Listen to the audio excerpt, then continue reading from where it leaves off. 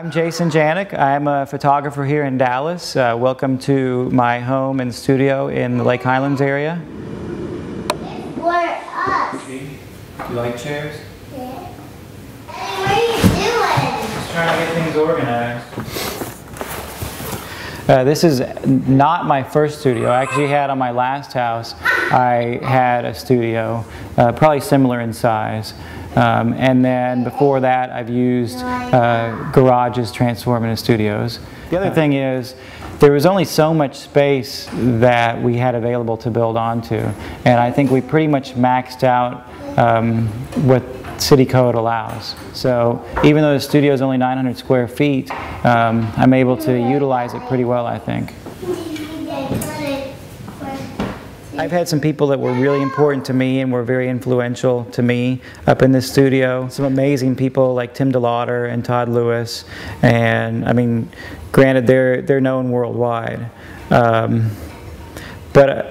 I've also had some really cool people in here that really touched me and that I was blown away by that most people don't know about. You can take an indie person like Sarah Jaffe, or I mean, I can just rattle off a million people that I've shot for Quick that are indie cool and have some really great talent, and they have a fan base. One of the best things I like about having my studio attached to the back of my house is I can come up here any time of day, any time of night and work. If I have a client that needs something turned around right away, I can basically work till 3 or 4 in the morning and then go to bed, get back up. I don't have to worry about anything. This is, well, I guess technically the band Fish Boys. Henry Rollins.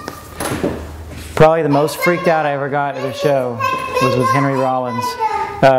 He just gets into his zone when he's up there performing, and I swear he looked like the first person I got close to him, he was going to punch and then rip their head off. There are a few things about working from home that maybe aren't the best, such as the family knows I'm up here, so I can get called away from shooting if it's not important to run downstairs, or I can get called away from doing my post-processing, the Photoshop work, to go change a diaper or whatever.